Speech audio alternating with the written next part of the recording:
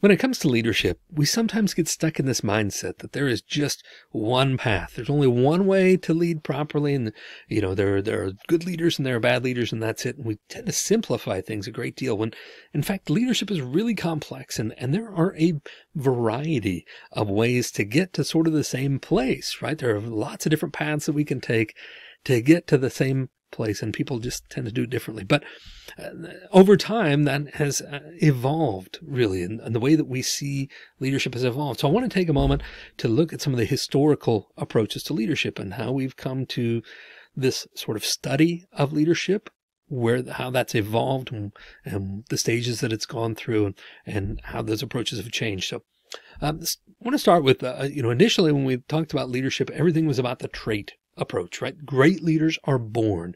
You're either born a great leader or you're not. You either have those qualities or you don't, right? So the trait approach basically said, they're great leaders are born with these things or they're not.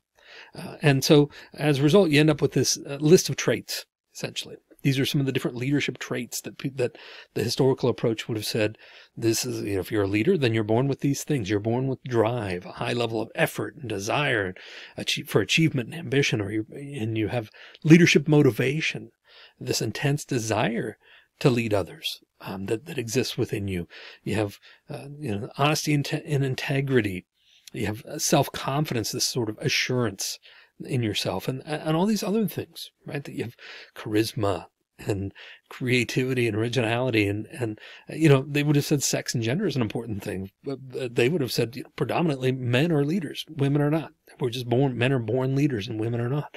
So these leadership traits are either born into you or they're not. So again, you were either born a leader or you were not. So obviously we've moved beyond that a little bit. We understand that leadership isn't just something that's born into you. Certainly some of these things, if you are born with somebody who's just really extroverted and has great charisma, then that will certainly make leadership maybe a little bit easier for you in that regard. You'll have that component built in, but that's not the only thing. And these aren't the only things that create a good leader. And it's certainly not something that you're either born with or not in a general sense. So we moved past that historically and moved into what people call the behavioral approach. In other words, leaders are what leaders do. So if you behave like a leader, then you are a leader.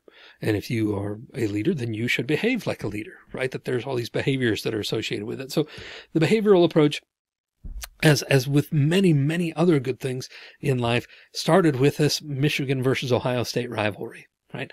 And so really, not in a sports sense, but in an academic sense, there were kind of competing people, researchers at the universities of Michigan and at University of Michigan and Ohio State University that were looking at leadership in terms of behavior and came up with different approaches in that regard. Really, though, the people who sort of pioneered this approach were Robert Blake and Jane Mooten. There you see them. And in 1964, they published some work that really lent itself to the behavioral approach. And they developed what became known as the leadership grid. The leadership grid. So let's take a moment to look at the leadership grid. There are basically two axes on this grid, right? Two axes. One has to do with a concern for production. So the leader has to be concerned with, are things getting done? Basically task orientation. And there also, though, has to be a concern for people, this relational orientation. So we have these two axes. They create this thing. So concern for production and concern for people. Obviously, each of these could be either low or high.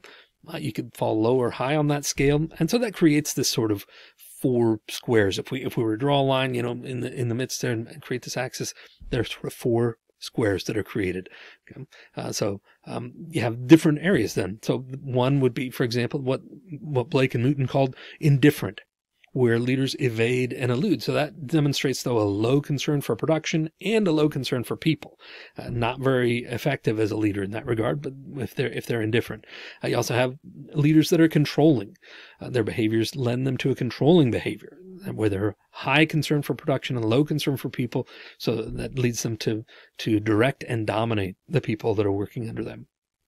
Then on the flip side of that, you have accommodating people who are constantly yielding and complying. That shows a high degree of concern for people and a low degree of concern for production, Blake and Wooten would say.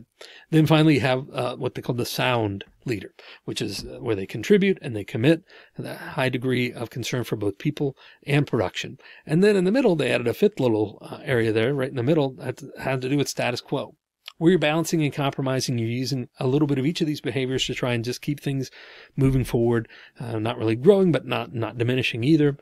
So status quo is balance and compromise. In contemporary terms, some people have come up with different terms for these instead of the ones that Blake and Wooten came up with. You have the impoverished leader, the authority and obedience leader, the country club leader, the team leader, and then in the middle you have the middle of the road leader. So just some, again, contemporary terms applied to this leadership grid. You'll see this around. I think there's certainly something to be said for the fact that leaders can demonstrate a certain behaviors, but maybe not the end of the only way to go, but one certainly valid consideration for leadership. Another is what we call the situational approach, and that's really where you just say, well, it kind of depends. What is required of a leader? It depends. It depends what makes an effective leader. It just depends. So this was really pioneered by Paul Hersey and Ken Blanchard. And in 2001, published some work on this, on the situational approach, really codifying it and really bringing it to some sort of public recognition in that publication there. And they essentially had kind of the same idea as Blake and Wooten in the sense that they're a relationship. They said they're a relationship and there are task behaviors, and they laid it out on a grid. So you have relationship and task behaviors that can range from low to high on either one of those axes. And then again, like Blake and Wooten, you have like the leadership grid, you have this kind of grid that's created, this area that's created there, right? They then said that really creates 4 leadership styles. And those styles are laid out in this grid. Then you have the telling style, which, as you can see, is high in high concern for task behavior and low in relational behavior. The selling, which is high in both areas. The participating, which is high in relationship and low in task, and the delegating, which is low in task and low in relationship. So, so there are these 4 different styles of leadership that are created then based on this grid. Now, Hersey and Blanchard went a little further, though, saying that you must match that style to the readiness. A leader is going to be able to, an effective leader is going to be able to identify what that group needs and what they're ready for, because groups and teams go through these different phases. So what is it that this team is ready for? Then be able to apply the appropriate style. So if a group is in that kind of S4 block, S4 position, the bottom left, then they need a delegating leader, right? They need somebody who's really going to be on top of them, a taskmaster, really, and somebody who's going to hand out items. If they're in that S3 box, then they would need a participative leader, and so forth. So they would say that, or they're saying that a situational leader will be able to identify what the needs of that group are and then apply the appropriate leadership behavior or style of leadership to that. Okay. The effectiveness of this is influenced by outside forces, of course. You're not always able to control what outside influences there are in the group, and what kind of power you have and what structure there is and so forth. So that is one kind of drawback or thing to note about situational perspective, is that it is something that is influenced heavily by outside forces. Sort of the next phase that people looked at in leadership is called transformational approach to leadership. Really where a leader comes in and says, let's shake things up. There's lots of change ahead. We're going to do things differently. We're going to just, start over, wipe the slate clean and do things completely differently. And so transformational approach kind of takes that mindset. In transformational approach, you have a leader that comes in, they instill a vision.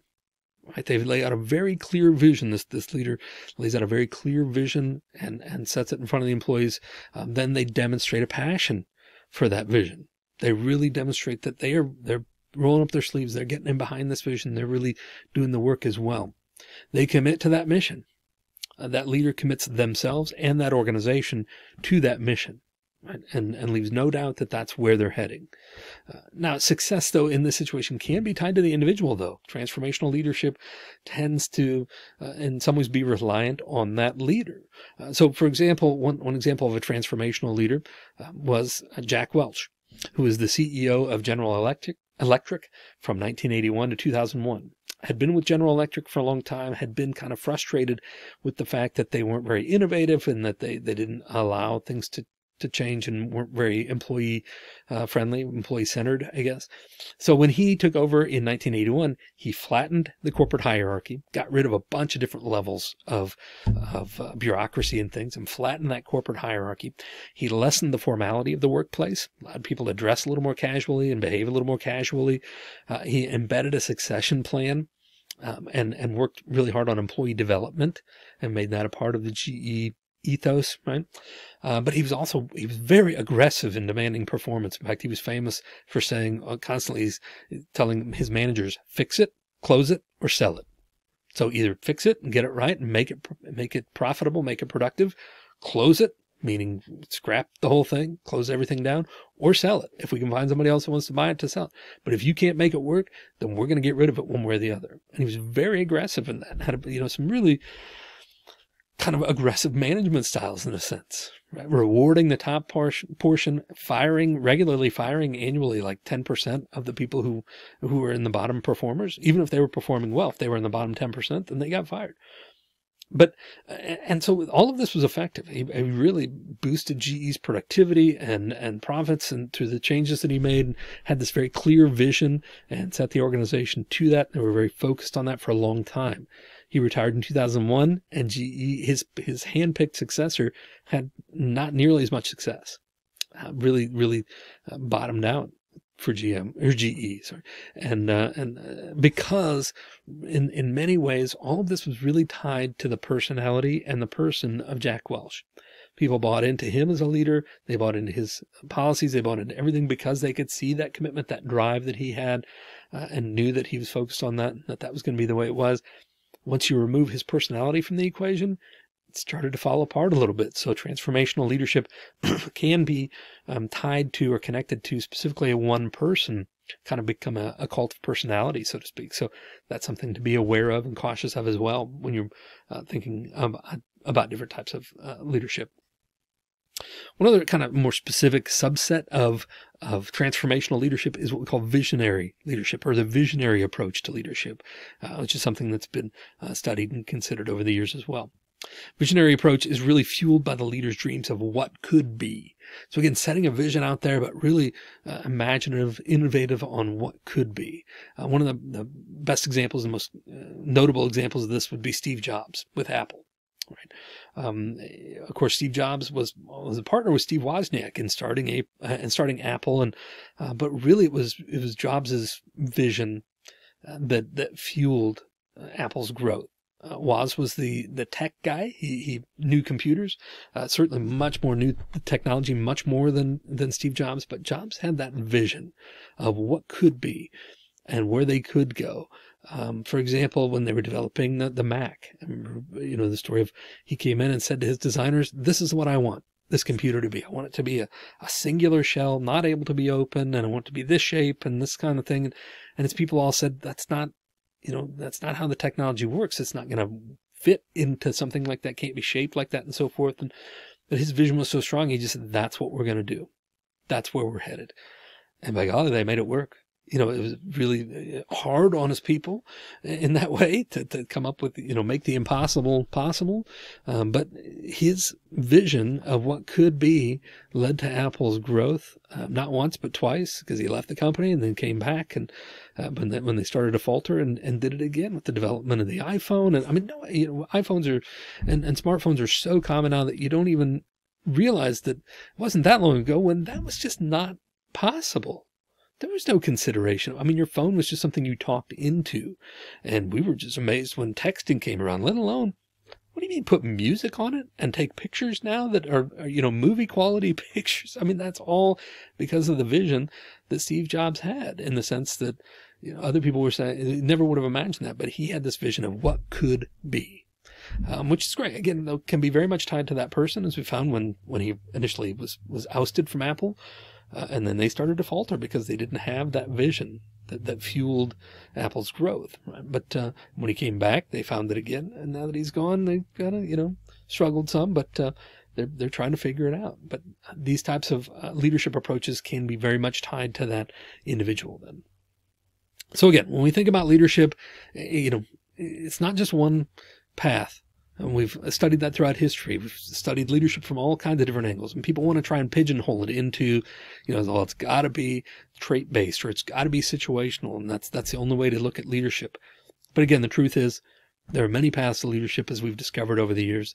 All of them worth studying. Not all of them really as valid as others necessarily. That's not my point. But all of them have something to offer, and all of them have led to our understanding of leadership in a contemporary sense.